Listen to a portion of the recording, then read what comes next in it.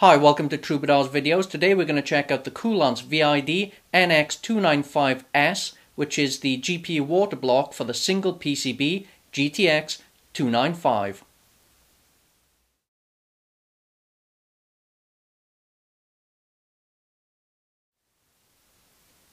The Koolance VID-NX295S water block comes with the following accessories: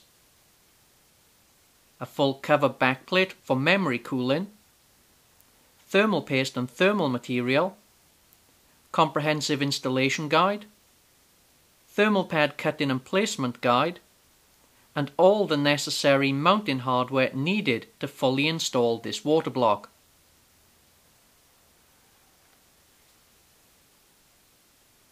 The first thing you notice on the NX295S is the quality laser etching and logo cutouts. This makes the coolant viewable through the block's cover plate. Sandwiched between the top cover plate and the water block cold plate is a 6mm thick acrylic flow plate. This plate is securely held in place with 19 stainless steel screws and sealed against the cold plate with an O-ring. The top nozzle plates are gold plated, which adds a pleasing contrast to the appearance of this block, as well as adds significant bling factor. Both the cold plate and the block are drilled and tapped for G-quarter threaded nozzles. This provides the option of using 10 or 13mm coolant hoses, as well as a pass-through should you wish to connect two of these water blocks together for some crazy quad SLI performance.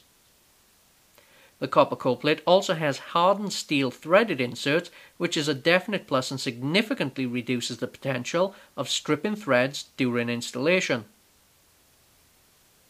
The water block cold plate is manufactured from high density copper, nickel plated for supreme corrosion resistance, and CNC precision machined to ensure correct alignment for targeting all heat producing regions and components on the single PCB GTX 295 graphics card. Total mass of this water block is just shy of 2.2 pounds or 1 kilogram.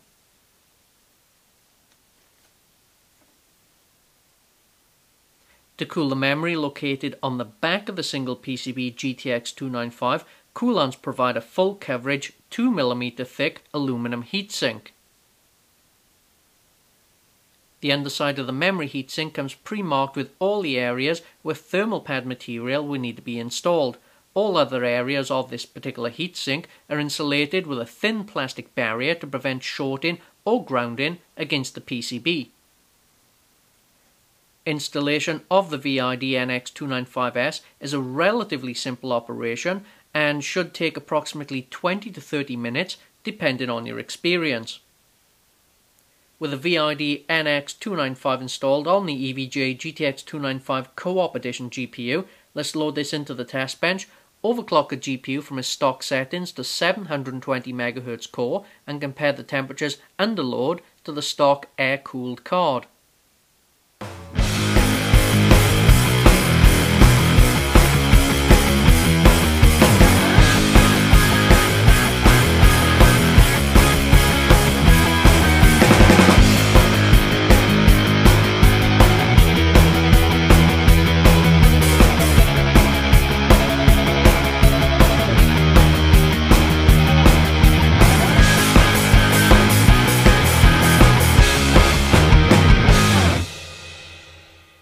Fantastic results coming from the VID-NX295S GPU water block, taking temperatures on the GTX 295 Co-op Edition GPU from 71 degrees C to 34 degrees C. The Koolance VID-NX295S is a high-quality, precision-engineered water block that will greatly assist you in keeping your temperatures under control, even under overclock conditions. For more information on the Koolance VID-NX295S, feel free to visit this web link at www.koolance.com. Once again, thanks for watching this video. I hope you enjoyed this video, but don't forget to subscribe if you wish to stay up to date with the latest and greatest in gaming and extreme PC hardware.